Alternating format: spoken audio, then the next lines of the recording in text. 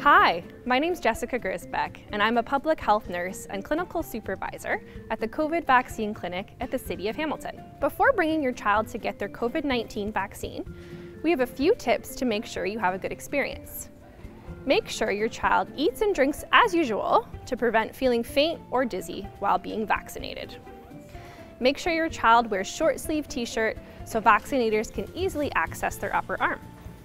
Talk to your child about how to deal with anxiety and pain from the needle.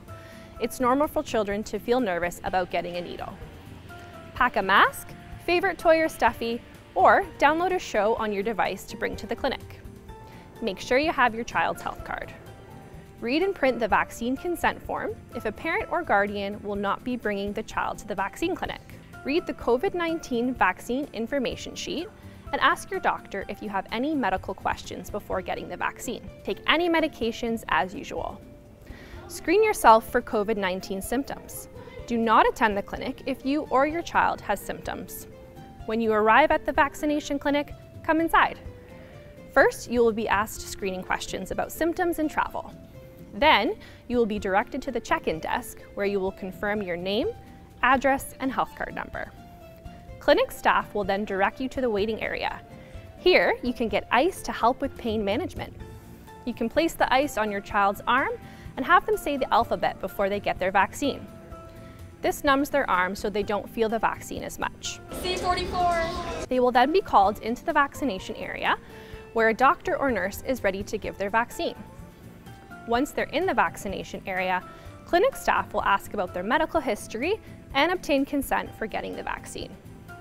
The clinics have some extra supports for distraction and pain management for children, such as ice to put on their arm before being vaccinated, fidget toys to use at the clinic, such as Pop-Its and I Spy sheets to distract them.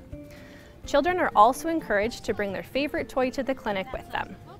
There are privacy areas if needed, so your child doesn't have to see others at the clinic. Parents can also hold on to their child while they receive the vaccine. Sensory-friendly clinic spaces are available. Public health staff have been trained in the CARDS technique, which stands for comfort, ask, relax, and distraction. This is a common vaccination technique used for children to help with needle fear. After the vaccination is complete, the children will wait 15 minutes to ensure that they don't have a reaction. You can take a selfie at the photo booth and then pick up your proof of vaccination at the checkout desk. We did it! If you have any questions, talk with your healthcare provider or visit hamilton.ca/childvaccine. For all of our clinic locations, visit hamilton.ca/getyourvaccine.